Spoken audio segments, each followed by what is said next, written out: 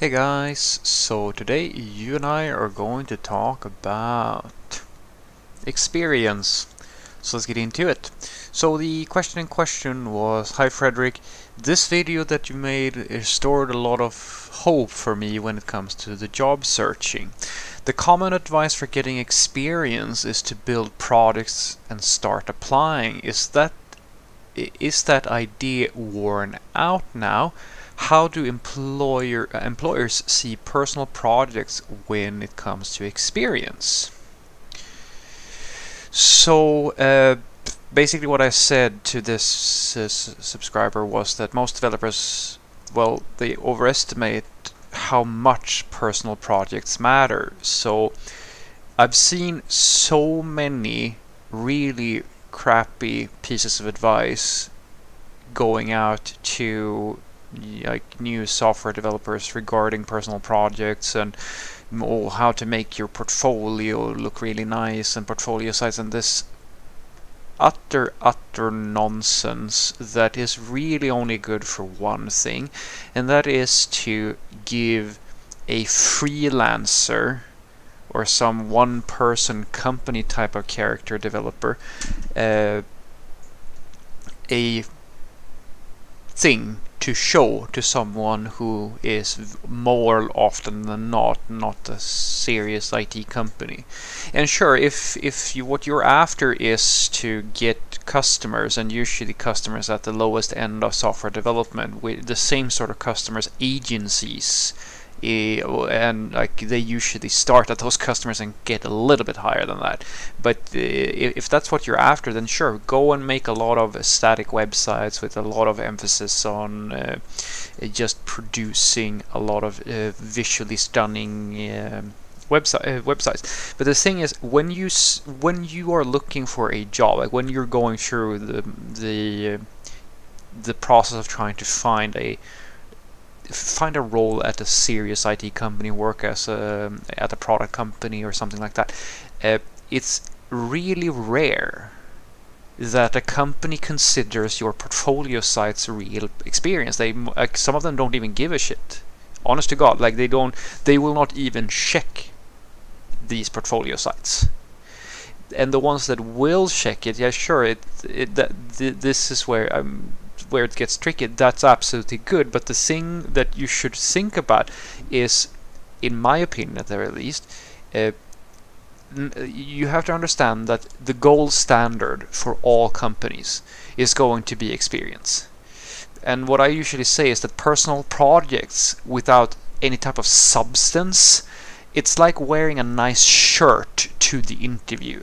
Sure, you look nice and it's nice that you have a nice shirt on, but it's not going to be the deciding factor to whether or not you get the job. And this is, that's the thing about experience. It's only useful, or it's only valuable, if it's quality experience.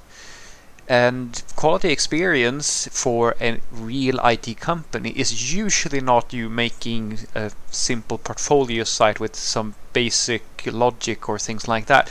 That's visually nice to look at. That's something that maybe a customer might buy into, but a company that has hired maybe like several, if not, I mean, depending on the size of the company, it might be hundreds of developers, and they do serious large-scale systems development. They're not going to be very impressed, I promise you, with you making a few simple portfolio sites with some basic CSS or a little bit of React or a little bit of Angular. It's sure, it's nice, but it has to have a little bit of some substance. And I like to say that no one cares about a programmer who makes toys. What they're looking for is someone that can show that they understand how to do actual software development. So this person writes then back to me and says, what's the closest thing to getting that experience if you don't have a development background? Is it contributing to open source? So now you're asking, now we're getting into the space of what I like to consider like good projects. If you're going to create a portfolio of something, there's nothing wrong, guys. I mean, if you're just starting out, make portfolio sites. For God's sakes, like make your own like static websites and so forth, because that's where your skills are. But you should not think of these things as the thing that's going to get you the job, because the thing that's going to get you the job is more complicated than that. And if you want to stack the deck in your favor, and let's say for the sake of argument that you have no prior work experience, because as I said, that is the gold standard, then you need to think about how do I get as close as possible to the thing that real experience is about. Like, and you remember now, think of it almost as that you're selling something. So what do you want to sell to the employers? Well, the only thing they're really interested in buying usually is relevant coding skills, like actual real world serious software development skills, and enthusiasm, social skills, and all of that good stuff, right? These are the two main things they're interested in. So how do we communicate that we have those skills? Well, making toy projects is going to communicate that you have basic Hello World application bootcamp level experience. But the more serious stuff, the stuff that is closer to what a company does, sure, open source is an example. You can do freelance work, actual work. You go and actually make these like lower end products for serious companies. Even if it is a small project, it's still actual work experience. You can build real world projects. You can start your own little startup. You can create a web shop or like something real that is actually being used. You can create a CLI, a game. It doesn't really matter what it is. It just has to be a serious thing, not something that, you know, I've even made a video about it. If I want to make let's just say for the sake of argument that I want to make a portfolio site, I can, if I wanted to, in the simplest case, I can literally copy paste pre-made done static websites and just host them somewhere and say that I made them. And I can almost promise you that the vast majority of employers, they're not even going to notice that. Like, they're not, because I think as I said before, I think most people overestimate how in depth the company is actually going to look at your portfolio. So what you want is not to go for quantity, you want to go for quality, things that really stand out. As I said, know what you're selling. So apart from real world projects, you can start doing competitive coding. That's also something that is like quality over quantity, if you get good ratings in that, or like you get into that. Speaking of ratings, Stack Overflow ratings, you're contributing a lot to Stack Overflow questions and like helping people out and so forth. You can become a content creator and like sit here and like make videos or whatever, or you can, you know, get higher education, things like that. So I hope that the theme of the things that I'm suggesting to you is going through. The goal is not to create a bunch of toys so that you have something to show. The goal is to go for quality. Go for quality in learning materials, go for quality experience, and build things that actually are close to the thing that you're going to do in the actual job that you're applying to, or at the very least, if I'm going to be honest, what the company thinks that you're going to be doing. Because in some cases, I mean, if you're applying to an agency making small little portfolio sites, that's exactly what they are doing, but they want to be like Google in many cases, so they're going to try to hire people that would fit, that are at they're going to try to hire as if they were hiring for Google.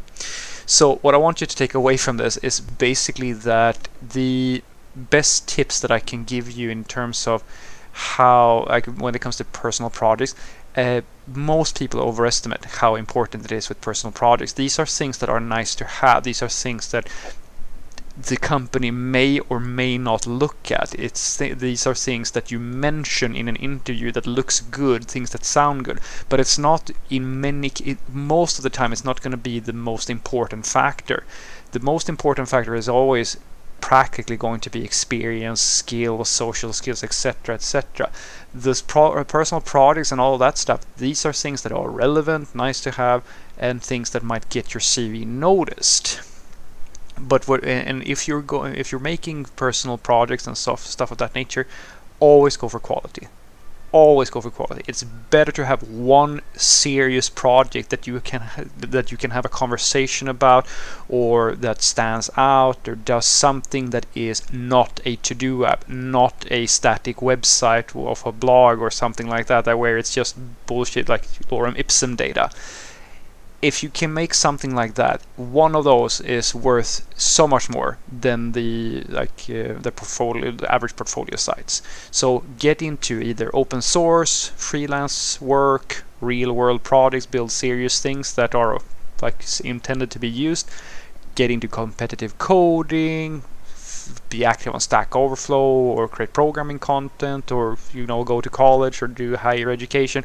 All of these things that raises your mastery of software development. This is what you should be focusing on, not to create a bunch of personal projects, because as I said, usually a company will look at maybe 1 or 2 projects, and if you have 100 so-so projects, they're not going to spend time going through all of them. They're not going to be impressed by how many you made. But if the one project you're showing them is a really serious and good project, that's going to stand out.